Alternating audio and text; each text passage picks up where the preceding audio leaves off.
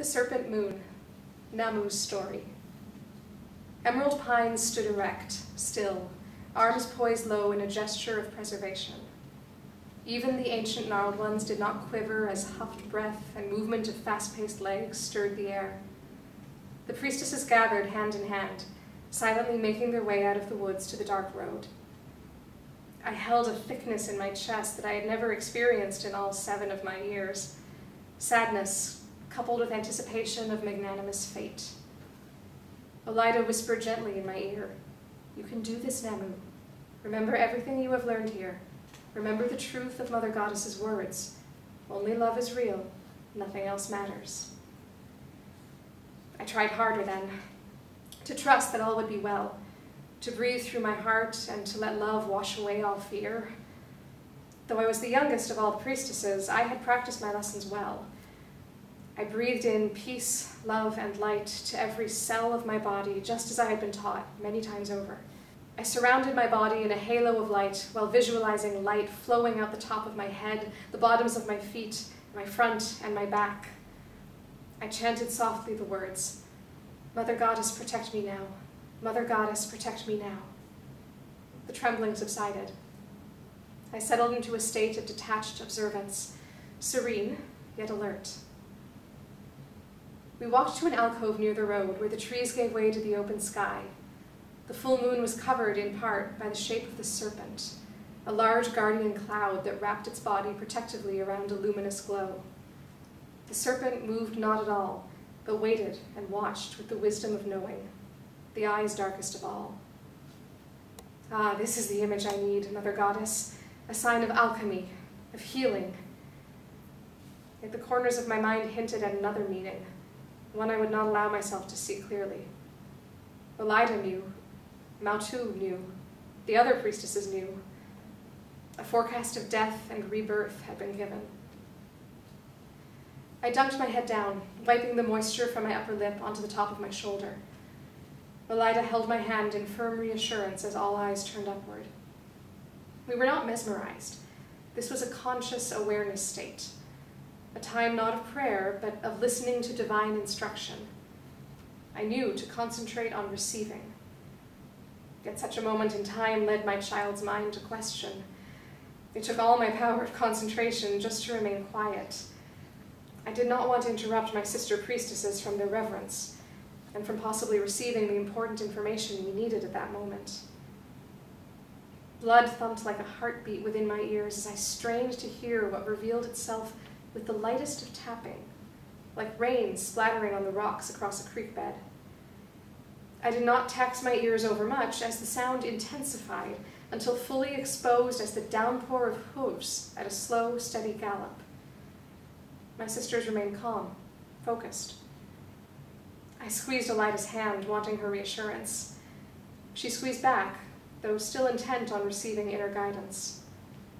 I knew her ears did not ache, as she did not listen with the human ear. I remained silent on the outside as my inner poise dissolved. They stopped abruptly when Gantian spotted us standing brightly in white gowns by the side of the road. So unusual a sight against the dim drape of the forest that at first it seemed as though his mind had refused to register just what it was he had come upon.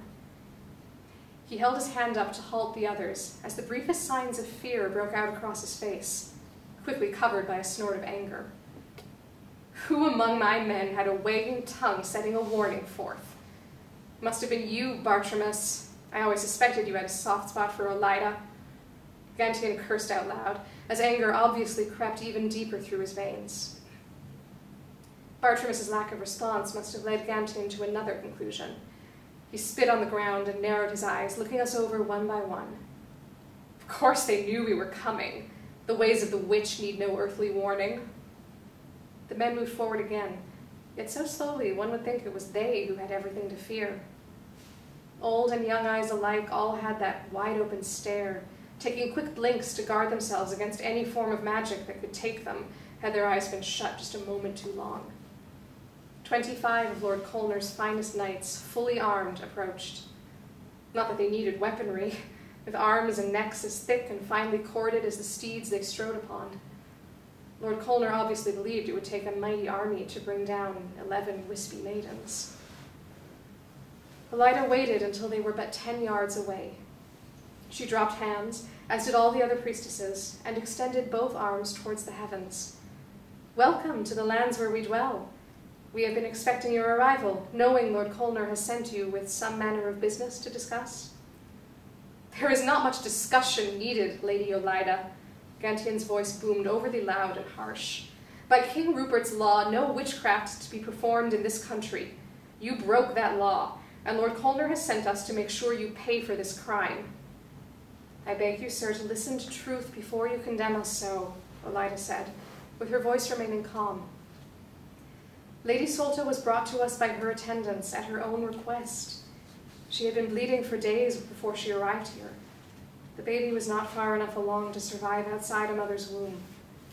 We do have some herbs and teas that can help to stop a labor, but it was too late for that. She lost that little one just before arriving. The best we could do was to have her rest in our gardens, stop the after-bleeding, and help her regain her strength for the journey home." Olida's voice was the clear coo of the dove, penetrating truth through air thick with clouded vapor. "Why would she come here, of all ungodly places, ill and weak, and knowing her husband would absolutely forbid it?" Gantian said, with his veins in his temples bulging, as he spewed his words violently at Olida. It was obvious that the vapor had seeped through his skin, shrouding his brain in a black web. "What manner of spell did you cast to draw her here? Perhaps you planned to capture her child and raise one more witch among you?" "It was the 6th pregnancy Lady Solta had endured without a child to show for it, sir. She said her husband, Lord Colner, suffered greatly with heartache over having no heir. He also feared for the future of his lands without strong sons to carry on his title as Duke of Bellington," Olida answered, and then paused as if choosing her next words carefully. Then she waved a slender hand over her shoulder. "Having heard of the healing powers of the herbs we grow in our gardens, Lady Solta decided to take the chance to come to us for help. She was desperate, sir, believing her husband would choose another, someone capable of bearing an heir." "Why not send for these herbs, then?" Gantian said with a sneer. "Why put her and the baby's life in further peril by journeying so far from their lands?" "As I said, sir, she had already been bleeding for days. Time may have weighed her decision." Olida put a finger to her lips. She knew Lady Solta had also heard that the priestesses invoked blessings from the Divine Mother. They were all practiced in channeling goddess energy through their hands to bring healing to those who believed. That is not something you can put in a pouch to send along with a courier. Though they could have directed blessings from afar, Lady Solta had no knowledge of that. This information Olida knew to keep private. Of course, we could not have allowed our herbs to be taken to her anyway, as it is forbidden by law. Forbidden by law? What kind of laws can protect our good people from witchcraft? You knew she was with child and lured her here with your evil intentions, just like you knew we were coming and stood waiting for us by the road. A spell was cast on Lady Solta, and Lord Colner has decreed that you must pay for this. We are here to carry out his orders." Gantian glared at his men, urging fear to choke their hearts and raise the pressure there. I looked up, knowing the stars with all the power of their glow were still witness, though hidden in this weave of gloom. I begged their help. The tallest of the grandfather pines began to nod, summoning wind. "Yes, let wind clear this hazing of mind and men," I prayed. Olida continued to remain calm, her voice gentle with confidence. The men, still mounted on their horses, preferred to keep their eyes on the priestess. Olida's beauty was legend, yet it had been many years since she had been seen in the villages and manors. A slice of moon radiated off her olive skin as she once again raised her graceful arms up towards the heavens, with her blue eyes clear as undisturbed lakes, her chin pointed up, and her long velvety hair falling back as it softly touched the hem of her gown. "I beg you, sir, to reconsider, to hear the truth of my words. Yes, at times we know of things to come. It is given to us in the form of visions, nature signs, and animal calls. No witchcraft has taken place. No spells have been conjured against Lady Solta and Lord Colner. I understand that they are in great pain over the loss of their unborn children. Yet bringing harm to us will not lessen that pain. We are a peaceful people, living by nature, loving nature, and intending for all people to live in peace and harmony with nature and with one another. Though our way of living differs from yours, we have harmed no one. Our intentions are honorable. For the first time, Gantien seemed to be hearing Elida and considering her words. Then anger once again crossed his face. How dare you attempt to enchant me with your breathtaking beauty, your seemingly sweet words? Ah, look, you have enchanted my men as well. He glanced at the men behind him, catching them looking with soft eyes at Elida. His hand cut through the air as if slashing a sword against a mighty opponent in battle. Get down off your horses now. We have Lord Colner's business to attend to. They tied ropes around our hands then and led us back through the forest to the place where our roomy cottage met up with a wide lake. Here there was plenty of open space where our gardens had been cleared and put to rest for the coming winter. Nothing stirred. Not a frightened rabbit running in the bush, not a lap of tide hurrying to the shore, not a howl or hoot resonating in the backdrop. I noticed Elida gently push the one they call Bartramus in my direction as they aimed us to form a circle. At least 2 men guarded each priestess. Fear not for me, Elida whispered to Bartramus. Take care of Namu. Take care of our baby. Bartramus's chin jutted out and his eyebrows rose as if to speak. Instead, he grimaced in silence and tried to keep me close to Elida, shoving other men out of his way. I surely can guard one mere child by myself, he muttered to anyone coming near. Though Bartramus was a good decade younger than Gantien, he had earned high status among the knights due to honorable skills both in battle and in the jousting tournaments held in times of leisure. He was a man others respected and listened to, but Gantien held ultimate authority in any decision, as was his duty appointed by Lord Colner. I noticed that not all of the priestesses were holding the peace in their heart, as Elida bade us do under all circumstances, especially in times of duress. Yet surely even Elida and Maltu's heart skipped a beat or two. I saw one teardrop escape down Valvia's cheek and drew comfort. Valvia was closest to my age, though 4 years older. Somehow knowing that I wasn't the only one having trouble holding the peace in my heart made me feel like less of a baby. For the pounding in my chest was close to giving way to uncontrollable sobbing.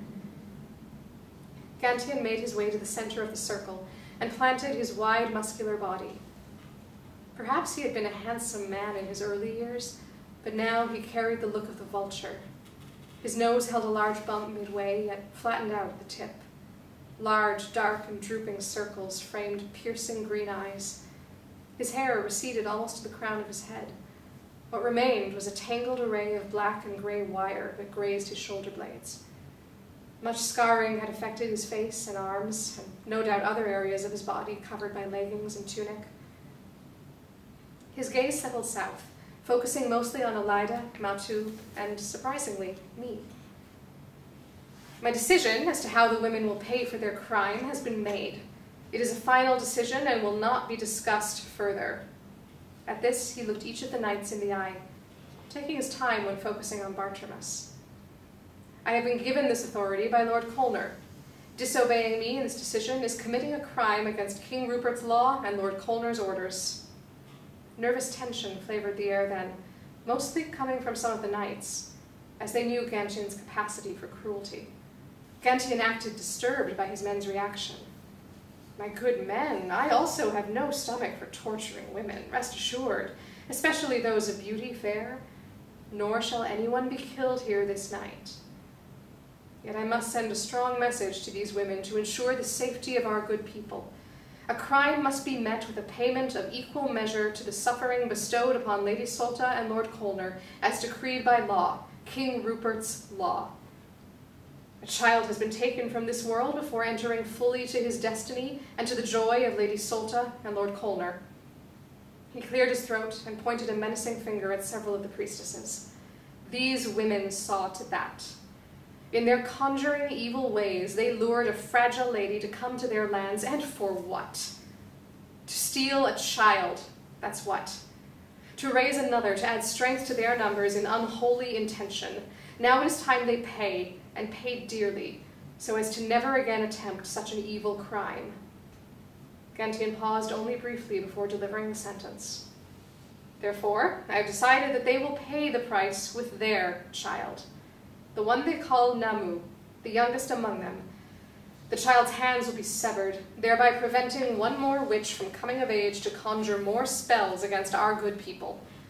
A child for a child. If she lives, so be it. What harm is a witch without her hands? Elida and Bartramus both began an attempt at a reply at the same time. Some of the knights had nodded in agreement to Gantian's decision. Others looked disgusted. The priestesses remained completely still, as if holding their breath, while their eyes focused on Elida. The sobs I worked so hard to dissolve broke forth with a terror I had never known. "Silence!" Gantian yelled fiercely.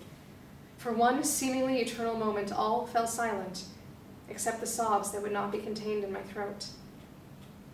Before Gantian started to bark out the orders to begin the carrying out of the sentence, an unfamiliar sound filled the air.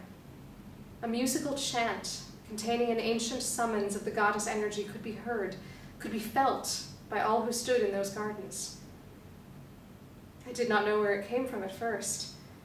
I just let it carry off to the trees some of the pressure I felt in my chest, in my head. For a moment, I gazed down at my hands. I was proud of how brown they had turned under the nurturing sun, proof of the hours I spent in the gardens giving love to the goddess's soil, her fruits, her vegetables, and her grains. Elida had told me many times as she held my small palms up to hers, "These are good hands, Namu. They are sacred, they are beautiful, and they hold many gifts. See your long fingers? It's the sign of a healer. You're a healer, Namu. I knew that the first day I saw you." Then she would draw her palms a little ways away from mine. "Feel the energy, Namu? That is a gift from Mother Goddess. Use it well, my sweet one, as there are many who need Mother's blessings in this world. I shall teach you to direct it for the good of all Mother's creations." My hands would always heat up the most when combined with the energy of Elida's hands. It would be as if the soles of my feet opened up and a fire deep within the womb of Mother Earth would stream up my legs, filling my heart with intense love energy, which flowed out the top of my head and down my arms, radiating out my palms. I began to feel the heat coming through my hands even then, even in my deepest terror. That chant, that voice, so soothing to my soul, where was it coming from? My gaze went to Elida and then past her to Mautu. Perhaps there is a limit to how much shock one can endure at one point in time, because it seemed almost a natural sight to see Mautu standing there with her arms lifted to the heavens, a smile upon her face. She wooed the goddess in the most beautiful voice these gardens had ever listened to.